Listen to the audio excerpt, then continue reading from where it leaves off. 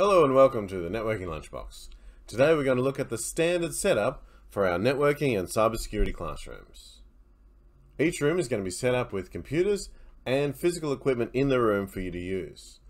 There are two sets of connections on the walls, or ducting.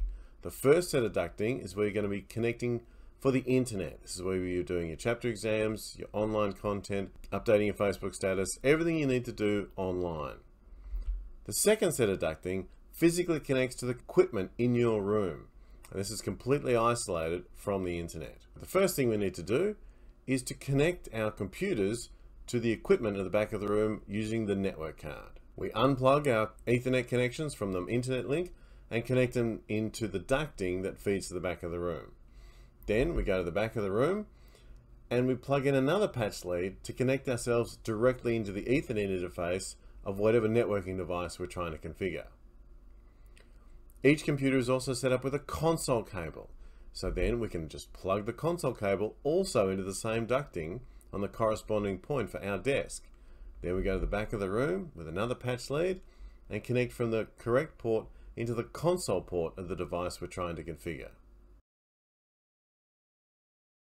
Now each computer is set up with a virtualization software to run a Windows 10 or Windows 7 or whatever OS is required, and a piece of terminal emulation software like PuTTY or TerraTerm or HyperTerminal.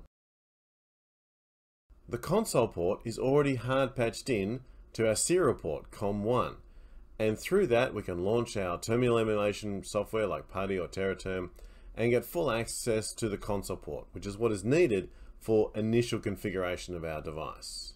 We've also cabled in the Ethernet connection into the network card of our PC. So now we've got our network connectivity to the device we're trying to program.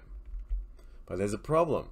The base operating system or the base Windows is locked down. It won't let you change the IP address. IPv4, IPv6, you can't make any of these changes. But we have a virtual operating system that's living inside our Windows, and it has its own virtual network interface card. So then we use the hypervisor, either VMware or VirtualBox, to bridge the connection. So now we have a virtual operating system. We can go in there, we can make changes, we've got administrative privileges, we can change the IP address, we can statically define it, we can set up IPv6, and everything is good to go. So we use the physical base operating system for the serial connectivity, and whenever we need to set up a PC with a static address and do some pings and trace routes, we use the virtual operating system. For our cybersecurity labs, we've got a different setup.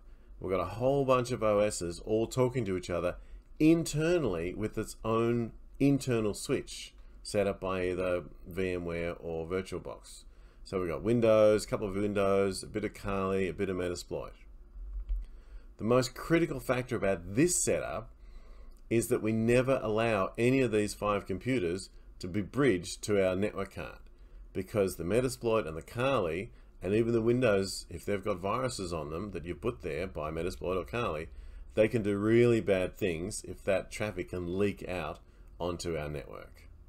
So absolutely make sure that those OSs are locally switched by their own internal networking. Alright, thank you very much for watching. Please remember to subscribe and hit the notification bell to be notified of my upcoming videos. See you on the next one.